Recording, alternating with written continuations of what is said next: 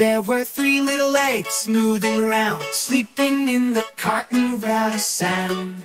One sunny morning, bright and fair, the little eggs cracked, oh, what's there? Out popped three chicks so yellow and sweet, with tiny wings and tiny feet. They chirped and they chirped, cheep, cheep, cheep, and danced around with a happy leap. Chick one was named Sunny, full of cheer.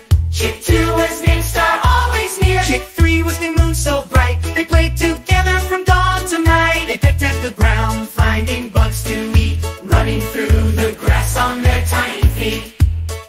Sunny said, friends, let's explore today. Star and Moon chirped, yes, let's run and play.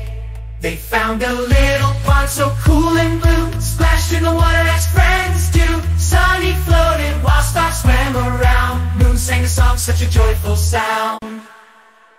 One day Sunny tripped and started to cry. Star and Moon rushed over saying, don't worry, we're nearby, with gentle hugs and a soft, sweet song. Sunny stopped crying, didn't last long. They sang together, cheep, cheep, their voices so lovely, a tune so deep. They danced in circles, feathers so bright, under the warm and glowing sunlight. As the sun set, they cuddled tight, under the stars and the soft moonlight. The little eggs were now best friends. Their story of the friendship never ends.